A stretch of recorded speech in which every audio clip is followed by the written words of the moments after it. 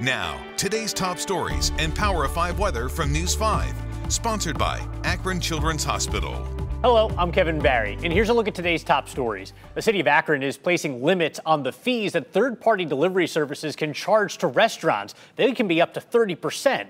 The ordinance caps them at 15% until the statewide COVID-19 emergency declaration is lifted. It also stops delivery companies from recouping that loss by taking wages or tips from the drivers. Cleveland, Columbus, and Cincinnati have all introduced similar caps. There are new guidelines for student athletes from Governor Mike DeWine now. Everybody involved in spring sports will not have to quarantine if they've been incidentally exposed in their classroom. That's unless they're showing symptoms.